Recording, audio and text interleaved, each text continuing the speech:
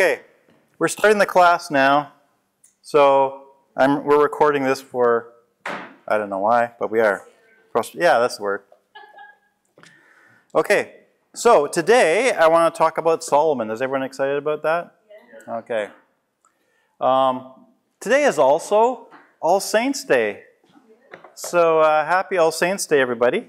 All Saints' Day is this traditional, that's where we get Halloween from. It's All Hallows' Eve, All Saints' Eve. So this is kind of a tradition in the church to think about the saints that surround us. And a traditional passage that has been read on All Saints' Day is Hebrews 11, where it talks about the heroes of faith, right? By faith, now faith being sure of what we hope for and certain of what we do not see, for this is what the ancients were commended for. By faith we understand that the universe was formed by God's command. By faith Abel offered God a better sacrifice than Cain. By faith Enoch was taken from this life. By faith Noah, when warned about things to be seen, built an ark. By faith Abraham was called to go to another place. By faith Abraham did more things, and Sarah also.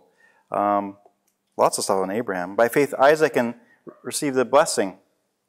By faith Jacob. By faith Joseph. By faith Moses. By faith Rahab. By faith... and what more shall I say? I have not had time to tell about Gideon and Barak and Solomon, or Samson and Jephthah, David, Samuel, or the other prophets.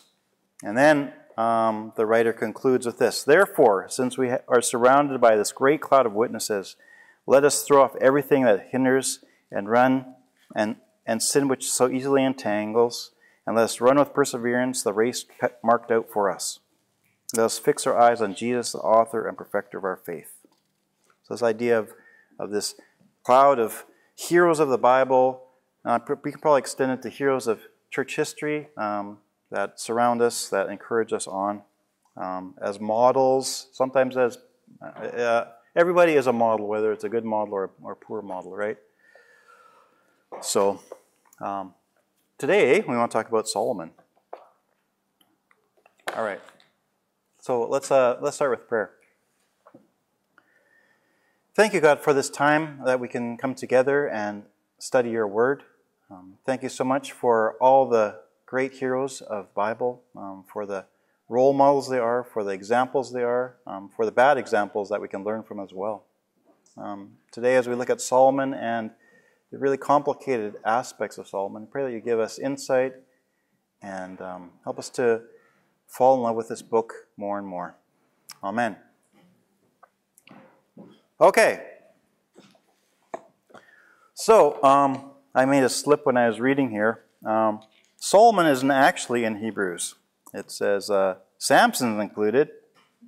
And if you know Samson's life, that's he's a little questionable, right? But David's included, Samuel's included, and the prophets are included, but Solomon isn't here. So my title for this little talk is Solomon, Hero of Villian. Is that what do you think of that title? Is that provocative?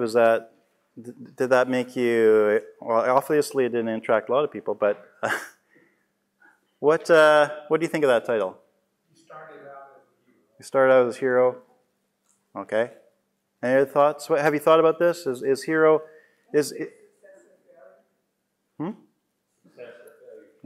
Yeah.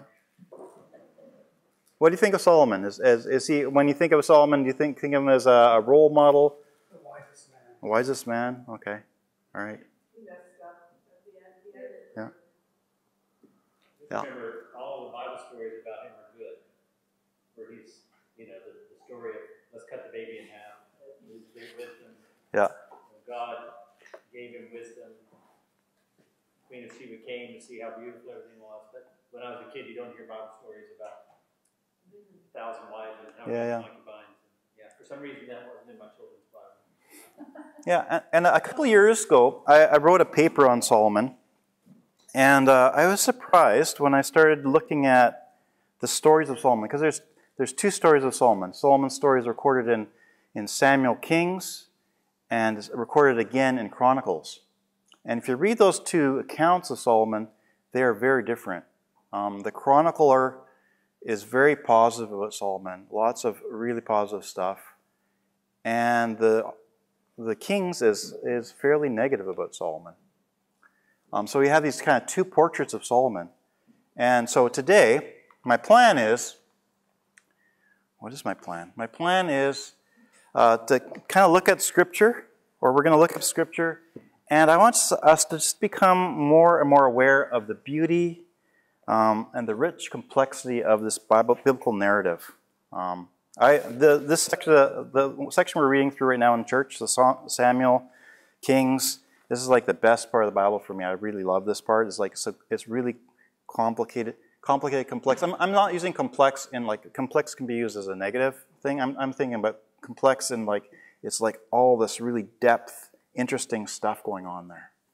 And sometimes when we read these books, we have these stories that we tell children, and we don't really study the really interesting character stuff that's going on in these stories. So my goal in this is I'm doing today and the next week. My goal here is just for us to help us to see a little bit of the beautiful, rich, complex biblical narrative in the Bible. So think about that. Another thing I want to do is I want to explore a book that is often ignored, and that is the book of Chronicles. Chronicles, it repeats lots of stuff that's in Samuel, Kings. A lot of times it's word for word, and so often we just skip it.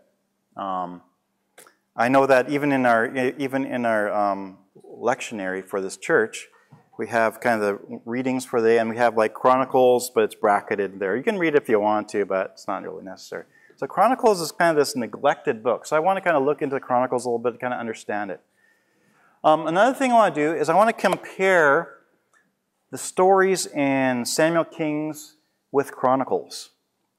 And that's what I'm doing with Solomon. I'm really kind of focusing on, we could do an entire study of everything that's going on in Samuel, Kings versus Chronicles, but I really want to focus down on how Solomon is portrayed in these two different stories. In Chronicles versus Kings. So that is my plan. Does that sound good? Everyone excited about this? Okay.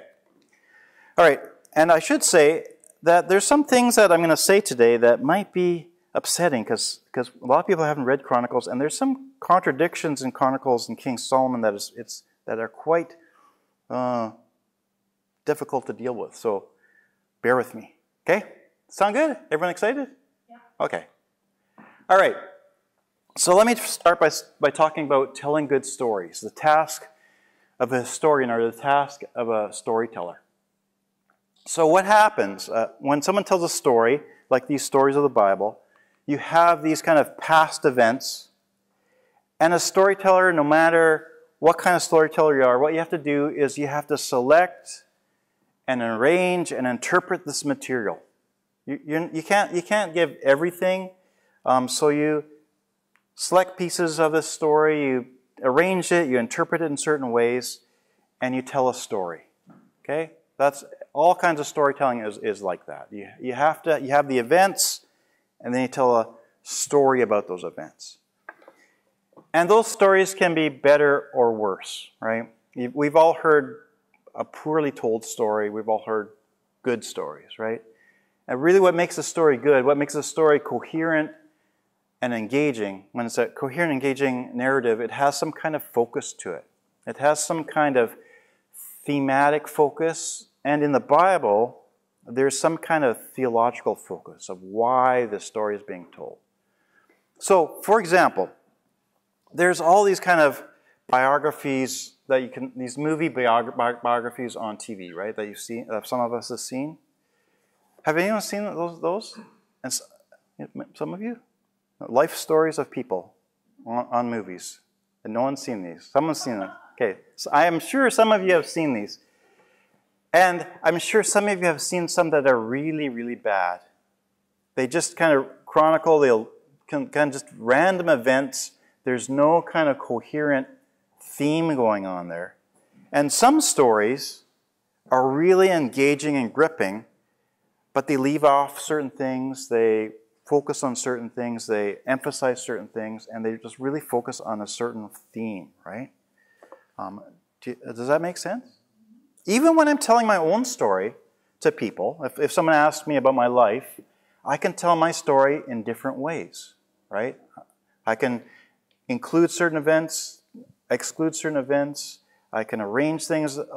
They're all true, but I can arrange the stories differently depending on my audience and what I'm trying to get across, right? So if I'm at a church and I have to give my testimony, my story will include certain things. If I'm talking to a friend about why I love my wife, then I will tell that story a little differently. Some parts of the story will overlap, but there'll be different parts of that story I'll select, right? Depends on my focus of the story. Does that make any sense? Are you with me? Okay. So this happens in the Bible as well. There's these past events that the narrator, the inspired narrator wants to tell, and they select, arrange, interpret those events, and they focus those events through a theological grid. And that's how they tell the story. Now we have these two storytellers that we're talking about today. One is, I'll get into this, sometimes called the Deuteronomist, or sometimes called the chronistic. The chronistic history and the Deuteronomistic history. Sometimes it's called that. I'll explain what that means. These two different ways of telling a story. They tell a story of Solomon from a certain perspective. So the first one is sometimes or very often called the Deuteronomistic history. So this is Kings and Samuel falls into this. So these books are, in the Hebrew Bible, these books fall in the section of the Bible called the prophets. And these are the former prophets, right? So in the Hebrew Bible, the division is you have the Torah, the prophets, and the writings. These books fall in the section of the Hebrew Bible called the prophets. And Joshua, Judges, Samuel, Kings are known as the former prophets, and then we have the minor prophets and the Isaiah, Jeremiah, all those guys. Okay? This section, these four books, because Samuel, 1 Samuel, 2 Samuel, 1 Kings, 2 Kings were originally one book. They just divided the scroll because the scrolls would get too big. It's sometimes called the Deuteronomistic history, and that's kind of a 20th century term in biblical scholarship. And it comes from this guy, this German biblical scholar named Martin Noth. And he proposed this idea that Deuteronomy, Joshua, Judges, Samuel, and Kings were all written by a single author during the exile. Okay, and he called that the Deuteronomist. That's so hard to say. Deuteronomist, okay? So that was his theory. And the reason he said that is because a lot of these books, Deuteronomy and these four books these four former prophets shared lots of kind of theological concerns. A lot of the style, a lot of the language, a lot of the content was very, very similar, right? There's lots of problems with with Noth's history. Some, like conservative Christians, didn't like the dating of the things, to put Deuteronomy way later. That was problematic for a lot of people. And that there is uniqueness in these books, even though there's a lot of similarity in these books. There's definitely uniqueness in these books, that they're not. So more argument later on by biblical scholars was, no, it's probably not one author. It's probably multiple authors for sure. But his main point that I think is legitimate is to say that Joshua, Judges, Samuel, Kings are highly indebted to Deuteronomy. The themes in Deuteronomy just come out again and again in those books. Okay? So even though I'm not really comfortable with everything that Noth said, it's his idea that these books should be read as kind of building on Deuteronomy, I think is an important idea. Okay? Are you still with me? Still make sense? Okay. So Deuteronomy provides a theological foundation for Joshua Kings. Okay? And so Deuteronomy, here's a little excerpt from the Bible Project, a little cutoff. So in Deuteronomy, if we recall Deuteronomy is about a call to covenant faithfulness. This is like Moses' sermon at the end of his life, and he calls people to this covenant. And he says there's a warning and an ultimatum. If you listen and obey, if you follow the covenant, there will be blessing. If there's rebellion, there'll be devastation and exile, right? So today I set before you life or death, blessing or cursing, goodness or evil. So choose life by loving the Lord your God and listening to him, okay? And then later on Moses says, I know you're going to rebel and go into exile, but one day God will circumcise your hearts and you can love God, so you can love God and live, okay? So this is kind of a big theme of Deuteronomy, this blessing, cursing. If you obey, you'll be blessed. If you disobey, you'll be cursed. And this idea that God's covenant is there. Okay, that's a big picture of Deuteronomy. So Samuel and Kings were written during the exile, right? So Israel was taken to captivity by Babylon, and the people are in Babylon. And Samuel and Kings are addressing this crisis of faith among the exiled Judeans living in Babylon. Like, what happened to us? Why did God let us be taken into exile? And the answer to that question, or the question is, why has God done such a thing to this land and to this temple, right? And the answer, God did not fail, Israel failed, nevertheless God's promises are everlasting. That's kind of the answer that comes through. That when you read Samuel and Kings, people disobey, there's curses, so people turn back to God. There's this kind of cycle that happens over and over, return back again. And so there's always the idea of remember Deuteronomy. Remember what Moses said in Deuteronomy, that this will happen. Moses predicted this will happen if we turn away. It's always pointing back to Deuteronomy. Okay, so always remembering Deuteronomy. So we have this in Joshua, Judges, Samuel, and Kings. We have this recurring pattern of prosperity. People are doing well. And then there's apostasy, rebellion, and eventually exile. And those stories or those events are told in a way that always points backwards to Deuteronomy's call for blessings and cursings. Whenever that happens, it's always this, think back on Deuteronomy. God said you will be blessed, you will be cursed. You have to go back to the covenant. Okay? So, when you're reading Samuel and Kings, and you're reading what's happening there, there's always this pattern of things are going okay, things are going bad, and it's always kind of returning to this call to choose life. And that even happens in individuals' lives. Like in David, you see that in David. David things are going well, and then things go bad, and David repents, and things go good, and then David does something bad, and then he repents. So this kind of thing happens over and over throughout the stories of Samuel and Kings. Does that make sense? Did I say anything that was unclear or highly controversial? One thing you might point out is that Judean refers to the southern kingdom. Yeah. Right. So the southern kingdom was living in Babylon. The northern kingdom was wiped out by Assyria a long time ago, or a couple of hundred years before this. Okay. I think too, as people come to the Bible, the assumption is those books of Samuel, Kings, and Chronicles are just history. Yeah. They're just telling the story, and what you're saying is it's people looking back at their history to give meaning to their present. That's right. It's not just a history. It's not just recording events that are random, that are not connected with each other.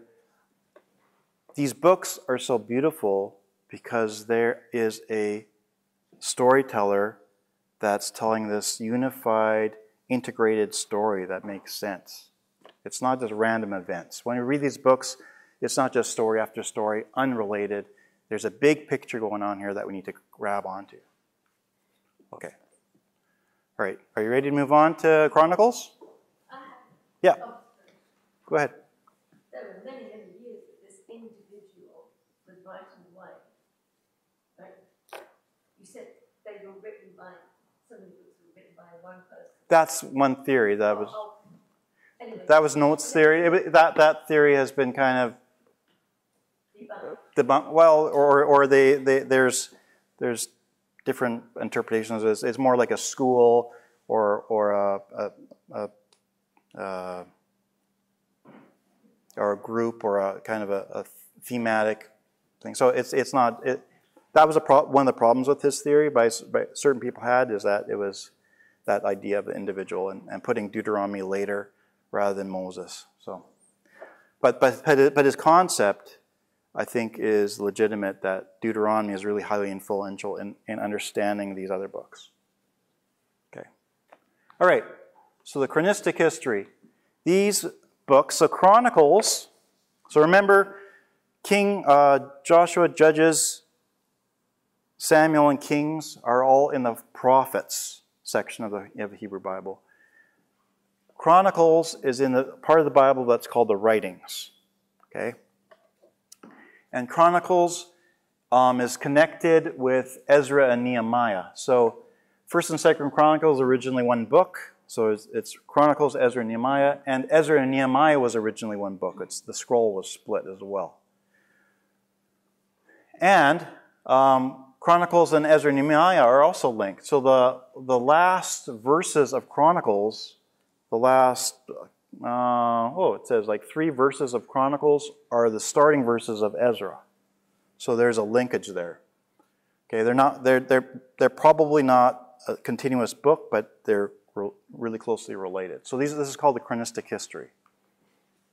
And these 3 books or 2 books share many of the same religious interests and ideology. Okay?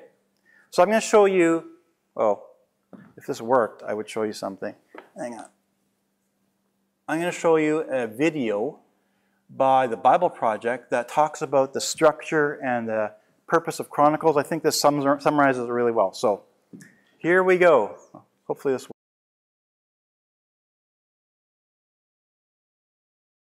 The books of 1st and 2nd Chronicles. While they're 2 separate books in our Bibles, that division is not original. Due to scroll length, the book was divided in 2, but it was written as one book with one coherent storyline. Now, in our English Bibles, Chronicles comes after the books of Samuel and Kings, and most of Chronicles is actually repeat content from those books. And so most modern readers, when they come to Chronicles, they think, wait a minute, I just read all of this, and so they skip it. And that's a shame, because this book is really unique and important in the Bible. In the traditional Jewish ordering of the Bible, Chronicles is actually the last book because it summarizes all of the Jewish scriptures. The first word in the book is Adam, the first character at the beginning of the story, and then the last paragraph announces the return of Israel from exile. Now, we don't know who wrote this book, but we can tell from details within it, it was produced by somebody who lived a couple hundred years after the Israelites returned from the Babylonian exile. Now, for this author, Jerusalem and the temple were rebuilt some time ago, and as we learned from Ezra and Nehemiah, things were not going well. The great prophetic hope was that the city and the temple would be rebuilt, that God would come to live among his people, the Messianic king would come, and all the nations would come live under his peaceful rule, and none of that has happened. And so the author of Chronicles has reshaped these stories of David and Solomon and the kings of the past in order to provide a message of hope for the future. And we'll see that he's designed this book to emphasize 2 clear themes. First, the hope of the coming Messianic king, and second, the hope for a new temple. Let's just dive in and you'll see these themes all over the book. First Chronicles begins with 9 chapters of genealogies, long lists of names. And you'll read these and think that this is kind of boring, and that may be true for you, but actually they're very, very important. The author is summarizing here the whole storyline of the Old Testament by naming all of the key characters in the stories. And as he does so, he shapes the genealogies to emphasize 2 key lineages. First is the line of the promised Messianic king. So lots of space is dedicated to tracing the line of Judah that led all the way to King David, to whom the Messianic promise was given. And then from David, the author traces that line up into his own day. The other family line that receives lots of attention here is that of the priesthood, the descendants of Aaron, who, of course, served in the temple. And so right from the start, you can see the 2 main themes, the author's hope of the Messiah coming to build a new temple, and it's rooted in these ancient genealogies. Now, after that, the author moves into the stories about David, and most of these are going to be familiar to you from the book of Samuel, but again, there's some really important differences. So first of all, the author leaves out all of the negative stories about David, where he's portrayed as weak or immoral. So Saul chasing David around the desert and persecuting him, the story of David's adultery with Bathsheba and then murdering her husband, all of that is gone. And what's left are the stories that portray David as a good guy. And not only that, there's also new additional material that you won't find in the book of Samuel that shows David in a very positive light. So there's a large block of chapters where David makes preparations for the temple. He arranges resources and builders and Levites and choirs. And not only that, the author also portrays David as a Moses-like figure. God gives David plans for building the temple just as he gave plans to Moses for building the tabernacle. So why all this new material about David?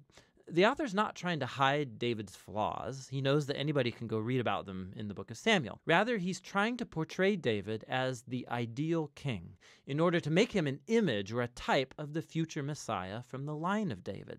It's very similar to how Jeremiah or Ezekiel spoke of the coming Messiah as a new David. This is most clear in how the author retells the story of God's covenant promise to David in 1 Chronicles 17. When you compare this story with its parallel in 2 Samuel 7, you'll see that the author of Chronicles is highlighting that neither David, nor Solomon, nor any of the kings from his line were the Messianic king, and that when the Messiah does come, he will be a king like David. And so for this author, these stories about David from the past are what sustain his hope for the future.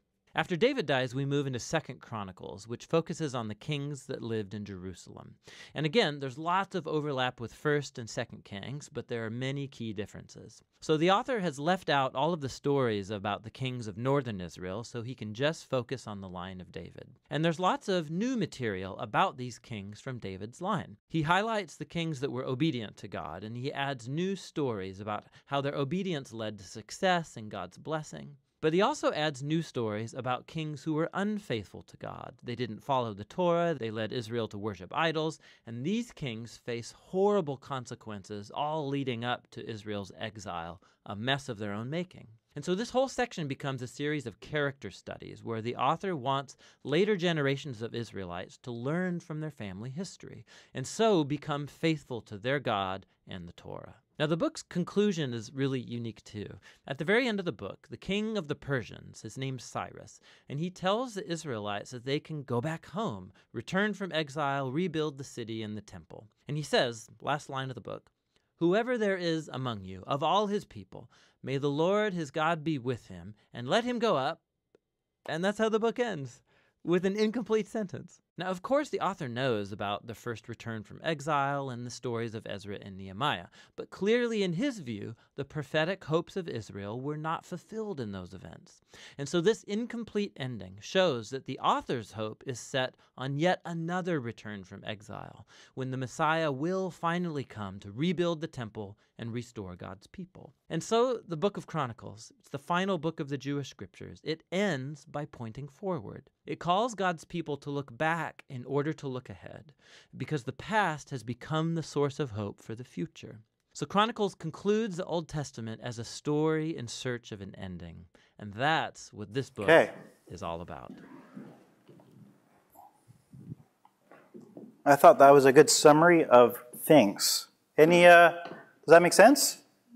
So Chronicles is taking the material from Samuel and Kings and shaping it for the purposes of the chronicler, which is to present an ideal version of David and focus on the temple. So temple and David, really important for Chronicles, right? So it's post-exilic. It's after the people have returned from exile from Babylon. They're back in Israel. It's written to encourage the dispirited Judeans after return from exile. And the stories of the past provide hope for the future. Okay? So here in this story, you have this idealized king and temple. So you're taking these stories, you're idealizing them, and you're pointing forward to a messianic king and a new temple. Okay?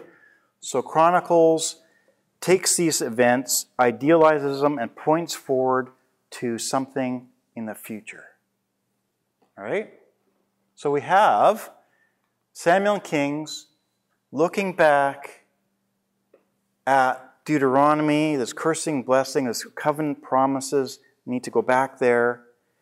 Chronicles is pointing forward to this idealized future of the Messianic king and temple. Right?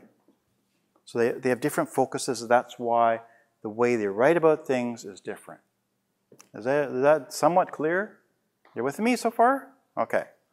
All right, so what we're going to do now in the next, when does this end, Jeff? 12:15. Okay, we're going to do this really quickly. We're going to compare some text between Chronicles and Kings, just to get an idea of what's going on here. So, the questions to ask when we're comparing these things. So, Chronicles is definitely based on the author who wrote Chronicles has Samuel, Kings in front of them. Because it's obvious that's happened because there's direct quotations, like huge pieces of direct copying from Samuel and Kings into Chronicles.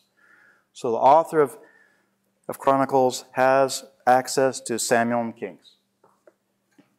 So how is Solomon presented in Chronicles? Why is some material missing in Chronicles that is in Kings? Why is some material added to Chronicles? And why is some of the shared material presented differently? Those are the questions we've asked. And just really important to note here that the chronicler isn't rewriting history. He's not saying this stuff didn't happen. He knows that everybody is aware of the stories in Samuel and Kings. Everyone knows about David and Bathsheba. Okay? But he doesn't include it in his story because his purposes are different. He's not denying it didn't happen. He's not denying that it happened. He is saying, he's presenting this idealized version of David, and for his purposes, he skips certain stories. He knows it's there. So it's not like a cleansing or a sanitation of these stories, because these stories are there. It's just a different telling of these stories to focus on something a little bit different. Okay. So here we go. Let's start the story of Solomon by looking back at Solomon's mother. Solomon's mother was Bathsheba. Okay? So here we have, how do I do this? Here we have Chronicles and Samuel. Can you see that? And the various stories that are told. These stories are not included in Chronicles. These stories are included in Samuel. Okay? So, David and Bathsheba, not included in Chronicles. Totally ignored in Chronicles. David dealing with his children in not a very positive way for Absalom, for some of the stuff that's going on there, the rebellion of Absalom. Whoop, that is all missing from Chronicles. Okay, all this stuff is missing from Chronicles. All this negative stuff about David. The war with the Philistines. So does anyone have a Bible with you? So check out a little difference here. 1 Chronicles 20. I got two Bibles, so I'm up on you. 1 Chronicles 20, verse 4, and 1 Samuel 21. This is talking about the exact same event. Okay? Or 2 Samuel, I should say. 2 Samuel 21. Does someone want to read 2 Samuel, just the first couple of verses of 21, or 21 verse 15? Does someone to read that? Once again, there was a battle between the Philistines and Israel. David went down with his men to fight against the Philistines, and he became exhausted. And Ishbi-Benob, one of the descendants of Rapha, whose bronze spear had weighed 300 shekels, and who was armed with a new sword, said he would kill David. But Abishai, son of Zeruiah, came to David's rescue. He struck the Philistine down and killed him. Good. See, I didn't want to read that because there's like hard words there to pronounce. So thanks for that. So now let's read the same story in Chronicles. What does it say in Chronicles? Chronicles says, I'll read it for you. In the course of time, war broke out with the Philistines at Gezer. At that time, I should have got someone else to read this. Some guy, the Hishite, killed Sape, one of the descendants of Raphis, in another battle. There's some parallels between these two passages, but what Samuel includes that Chronicles doesn't include is David's weak. David needs to be defended by some other guy, right? That is not included in Chronicles. Because Chronicles, the purpose is he's trying to show that David is the ideal king, right?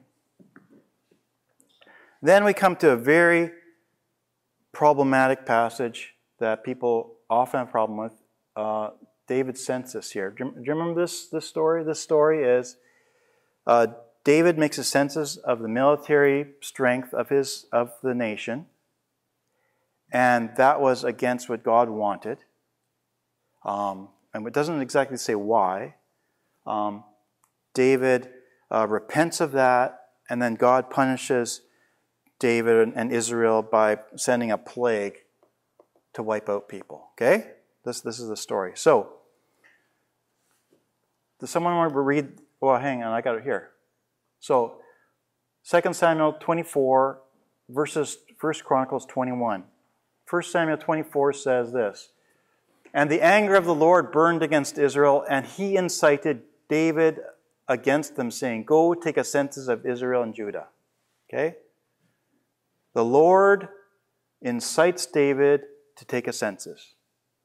In Chronicles, it says this: "Satan rose up against Israel and incited David to take a census of Israel." Right?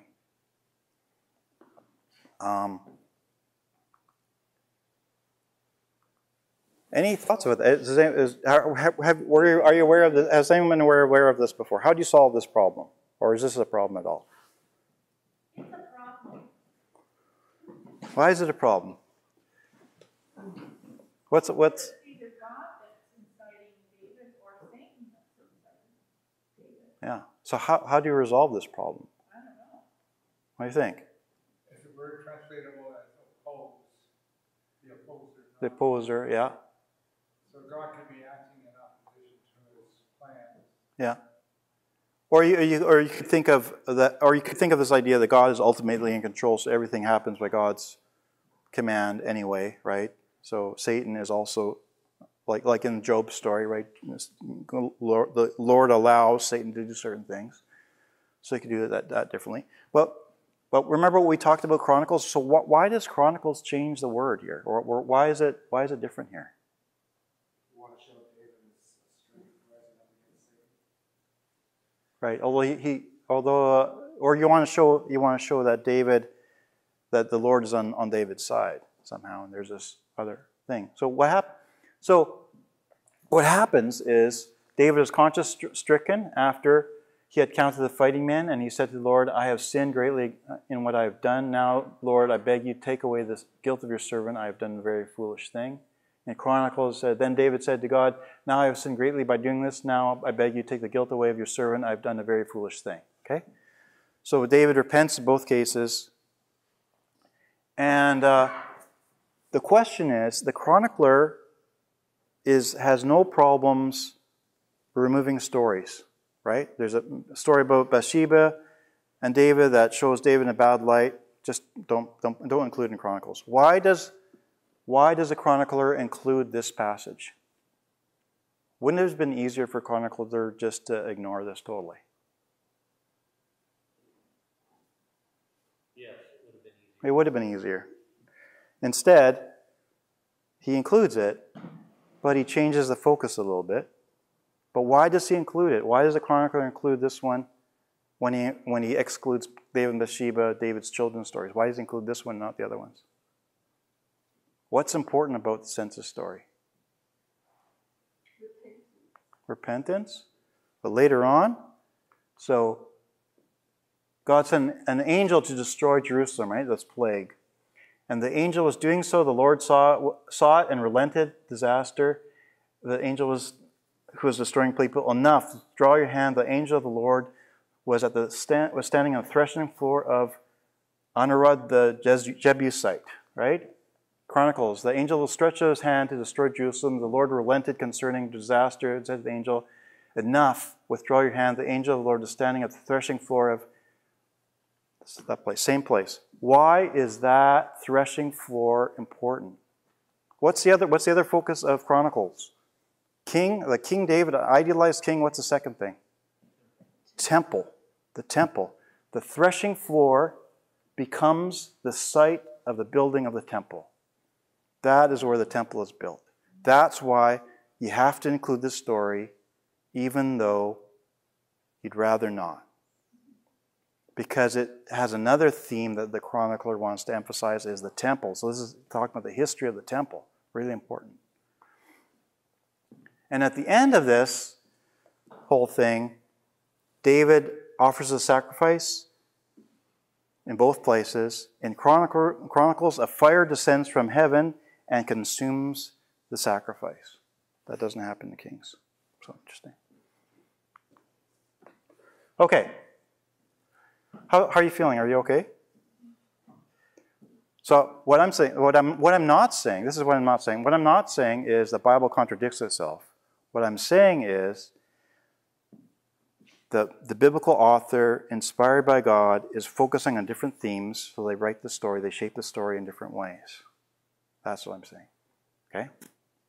All right. So here we have in the next section, continuing on. None of this is included in Samuel. All this is ignored in Samuel. David is planning for the temple, right?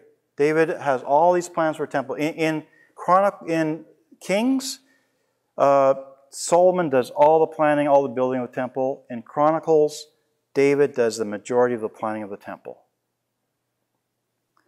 Again, the reason is David is the ideal king, and it's focusing on temple and David. So, giving David this kind of focusing on the temple, connecting those two together is really important to the chronicler. Okay. Next section, comparing Chronicles with Kings. So this is a few other stories here. There's this transition between Solomon, or between David and Solomon, all kinds of things. It takes a while for Solomon to establish his temple, or his kingdom. So in Chronicles, there's a really nice handoff from David to Solomon, no problem. And in Kings, there's all kinds of this treachery happening, and it takes a while for Solomon to establish the kingdom. That was it? Yeah. And here's another interesting one. If you look to 1 Kings 3, this is talking about just before Solomon asked for wisdom in both these places. 1 Kings 3 and 2 Chronicles verse 1.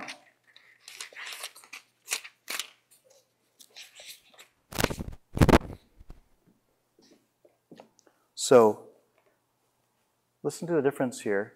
I'll read Chronicles first. Chronicles says,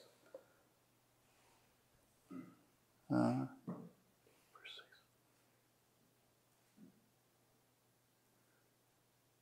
Gibeon, 1 verse. Okay, which Bible is which? Okay.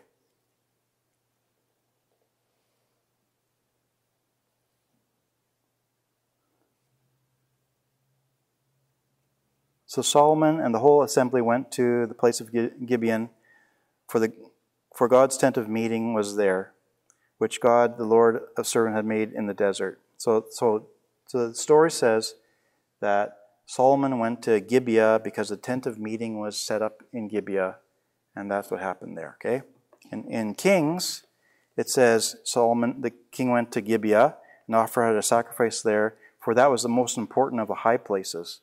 And Solomon offered 1,000 burnt offerings on that altar. And before that, in verse 3, it says, Solomon loved the Lord the God by walking according to the statutes of his father David, except he offered sacrifices and burnt offerings at the high places.